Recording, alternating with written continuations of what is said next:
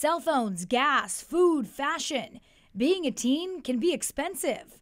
To combat the costs, more and more teens are getting a job. I actually started working when I was like 13 or 14. My first job was actually there when I was like 13 years old. I've been working as a financial intern. Remote jobs can be a great option for tech-savvy teens. Platforms such as TutorMe, Tutor Peers, and Chegg welcome teenage tutors as young as 13 to sign up.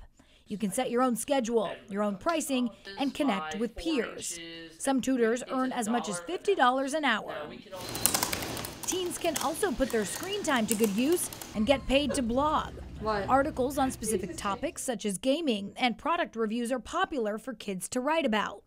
Other remote jobs for teens include virtual assistant, social media manager, and graphic and web designer. These jobs all require skills that will add value to your resume later on. If your teen loves pets, they can earn a paycheck to play with them. Dog watchers and walkers can get anywhere from $10 to $20 an hour. Teen babysitters are always in high demand. Most babysitters start between the ages of 11 and 14 years old and make on average $10 an hour for one child and $5 more for each additional child. But before they start, it's recommended they take a Red Cross babysitting course. If your teen is struggling on where to start searching, sites like ZipRecruiter and Get My Future gives you resources and the help you need to get started for that first job. I'm Alexa Lorenzo reporting. This is Gladiator Lacrosse speaking.